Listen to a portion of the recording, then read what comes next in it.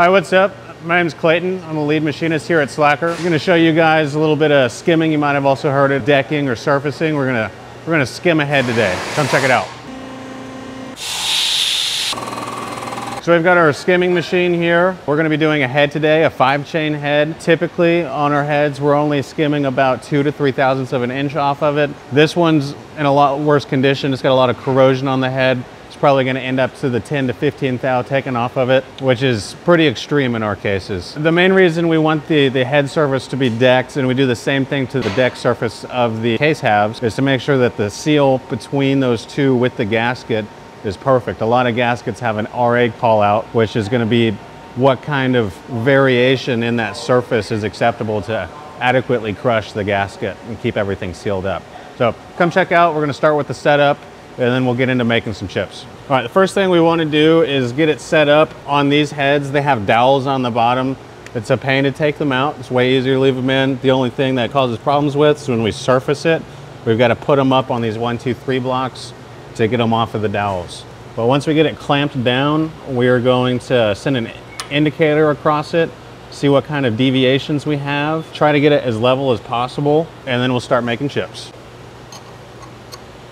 So then we use a digital drop indicator to see how level we are. We'll set it up as zeroed on a corner, and then we'll go see what the other 4 corners look like and kind of keep an eye on what the deviation in between is. So when we're leveling it, we're just focusing on the corners, but the deviation in between is kind of going to give me some insight as to how much I'm going to need to take off. I like to mark a 0 so I can come back to the same point every time I adjust and re-zero my indicator.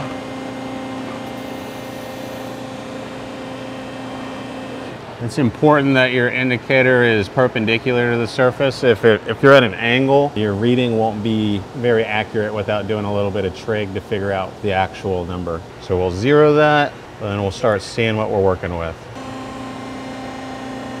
So right now we're about a half thou under the 0 point. So it's actually looking fairly flat where we're measuring. We're ending just under 1 thou under the 0. And then we'll go to the other corner. That one's just over 3 thou in that corner under.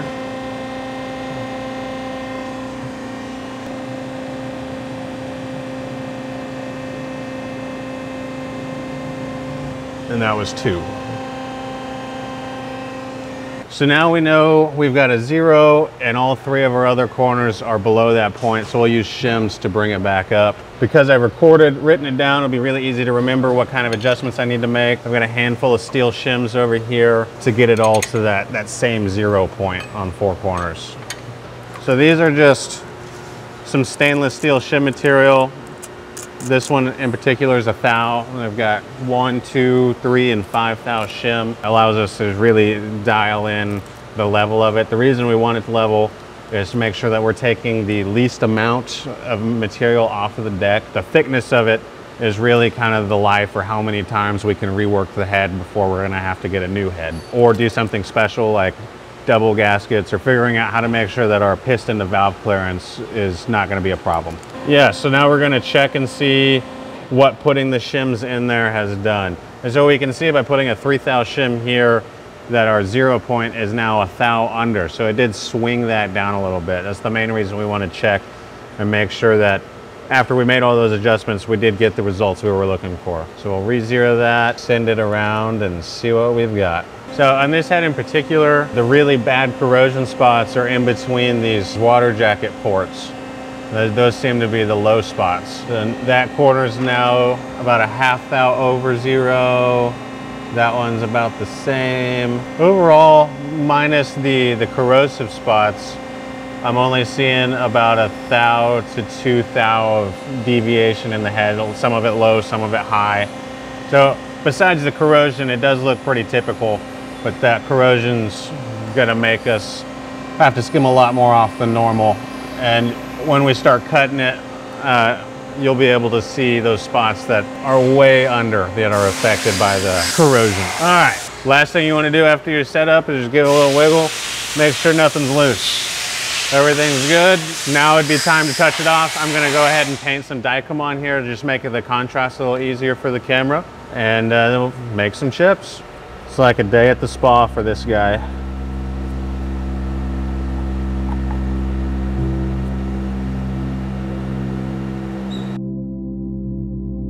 I'm gonna let this dry, because if I don't, the air coming off of that cutter is just gonna blow it away, and then it'll just be like wiping it off almost. Give it a second to dry. I'm gonna go ahead and start touching off the cutter, and then we'll get into this. Get a little bit closer. So touching off on the heads, usually we'll use a piece of paper right underneath the cutter. This machine has a one insert CBN cutter. So we'll just slide it around under there, slowly lowering the head until that paper starts to catch some drag on the cutter. And then we'll know it'll be about 5 thou away from the actual surface at that point. Then we'll set up the indicator so we know exactly how much we're moving. The dial on this for its height adjustment is fairly accurate. It is still just hash marks. This indicator gives us down to the 50 millionth. Super excessive, but also a lot more insight. Turn the machine on, safety first. So now we'll finish touching off. We should be about 5 thou above the surface right now until I hear, see, or feel that it's starting to cut. So now we're touching, and we'll make our first pass. The first pass, we're just gonna skim it from the touch off point to see what we're working with, and just to make sure that we're not taking off more than we need to if we went down a little bit more than planned on that touch off. That would be around where the bore is, the contact on that on the original case. And you can also see this spot right here is almost always the high point on these heads. So now we're starting our second pass. This is gonna be about 1.5 thou. This should clean up a majority of everything on there, but there is gonna be some spots where the corrosion was in between those water ports they're gonna be low, and it'll be really easy to see it with the Dykem on there. So after that 1.5 thou cut, you can see a majority of the head has came in, but we still have these points in between the water jacket that is gonna cause problems. It's gonna bleed over if we were to try to put this on a block right now. So we will keep going, probably about 1.5 thou at a time, maybe 2 thou at a time. So you can see after 3 thou taken off of it, we still have those spots. They are closing in, so you can see we're making progress, slowly but surely. We'll take another 1.5. When you're cutting aluminum, it's super important to have a little bit of lubrication in there. Aluminum likes to act almost like plastic when you're cutting it if you don't have any lubricant. It's real stretchy and it'll dull or impregnate the cutter pretty easily. WD-40 works pretty good. My personal favorite is Febreze, smells a little better. Yeah.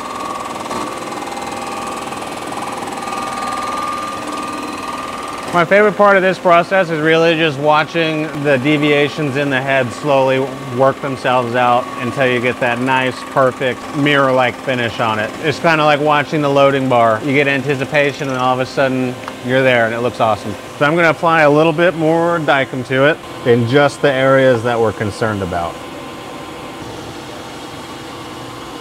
All right.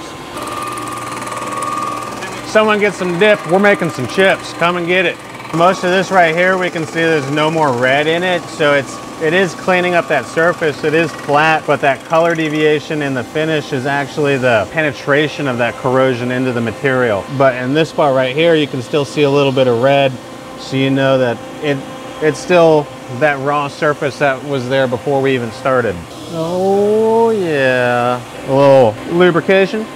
We're at 8 thou now. We're just doing between 1 and 1.5 thou passes, just slowly but surely. It's really important that we don't take too much off, more than we need to.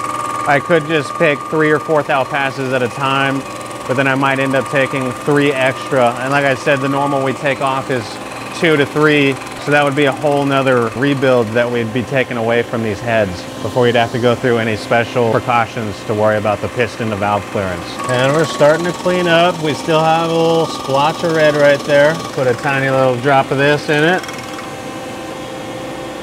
Just for fun, make sure that we're erasing all of that good stuff. We're gonna stop real quick. I have already surfaced the other head. We're just gonna make sure that we're gonna wind up at a similar dimension. All right, so we still got a little bit to go. So this is probably the dirtiest head that I've had the pleasure to work on since I've been here. Like I said, typically 2 to 3 taken off. The highest I've done before this one was about 5 thou taken off of it. It had some damage from shipping. It came to us unassembled, but this one, the other head, we took 15 off of it just to get all of that corrosion to go away. That's the most I've ever taken off of a head or case. Not great, but we're gonna make it great. All right, we just finished up. Ended up taking about 12 thou off of the head. From here, we'll get it blown out, cleaned up, and get it ready for Will or Erwin to put it together, and then onto the dyno. Thanks for watching, everybody. Make sure to stay tuned for more awesome content.